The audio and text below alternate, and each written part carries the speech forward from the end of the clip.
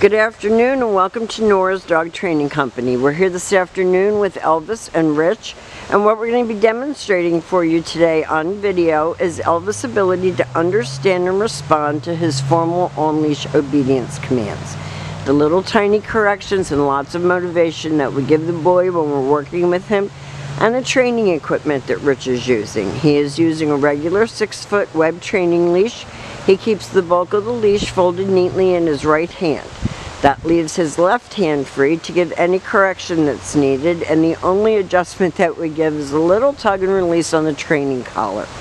That is the second piece of equipment that we're using, and Elvis will come home with his very own training collar. If we have his leash here, we will send it back home. If not, bring it with you. Now he is sitting very nicely at Rich's left, which is where all of our obedience training is done. And the first exercise that they're going to demonstrate for us is heeling. Heeling is proper leash walking, and the command is Elvis heel.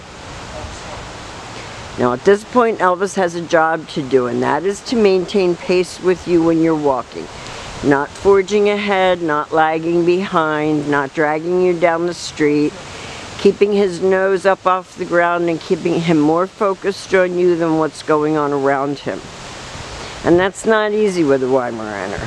When Rich stops his feet, he has been taught to sit automatically without being told to wait for his next command. Stay. This is the sit, stay. It's a hand and a voice command, and because it is a stationary exercise, we do not use his name. And we have to give props to Sarah, one of his trainers, who's done a lot of hard work with him to get him where he is today. When Rich returns back, he walks right back to heel. Elvis should have held it, he did not, but when Rich made him sit, and they take off heeling again.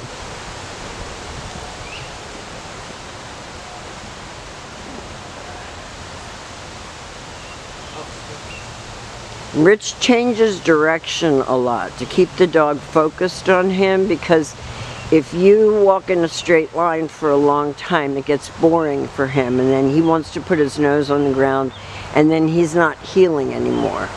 So Rich changes direction to keep him focused.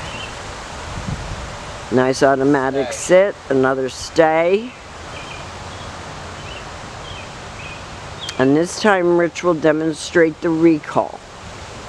He does use his name for this command, but he keeps a pretty low tone, and he calls him in, and he's been taught to come and sit.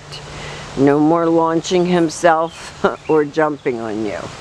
And if you overpraise, sometimes it's not even overpraise. Any praise will get him revved up, as you already know.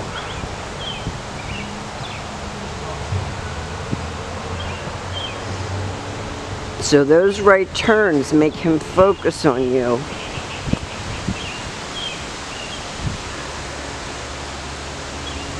Nice sit. Stay. Stay again. Now your homework is going to be to work on all of these things. It's quality time that you can spend with him doing something that has a positive result, not just mindless playing or running. He needs to do that too, but not to the exclusion of his training.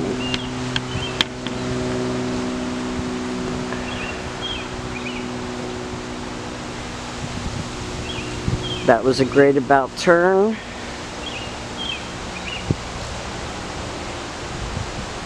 Now with him seated, you're going to put your flat of your palms straight down toward the ground on the one-word command to down and stay. And your job at home is going to be to lengthen out again the amount of time he can hold it and the distance that you can go. And you can practice the down stay right in your house. It's probably easier because out here there's sticks and twigs and leaves and things that he wants to put his mouth on, where in the house there's less distraction.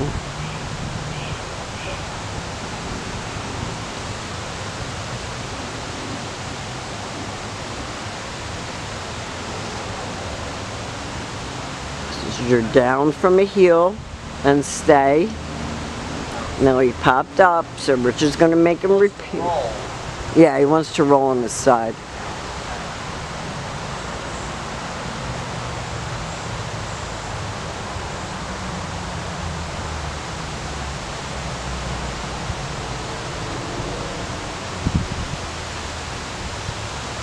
That's a pretty good long down stay. Rich calls him in, has him sit.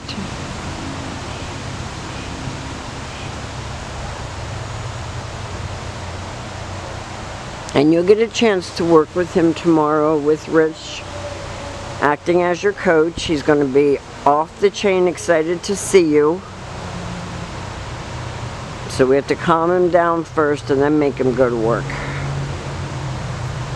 This is your down from a distance. Now Rich isn't too far away from him when he gave that down, but he did do it. He left him in a stay, turned to face him, and then gave him the same down command. So we have demonstrated for you healing, auto sit, sit and stay, sit, stay calm, down from a heel and down from a distance. These are the commands that we want you to practice daily with him when he first goes home, and use them in your everyday communication with him. He is a challenging dog, and it's going to require work on your part when he goes home. We've enjoyed having him, and thank you for choosing Nora's Dog Training Company.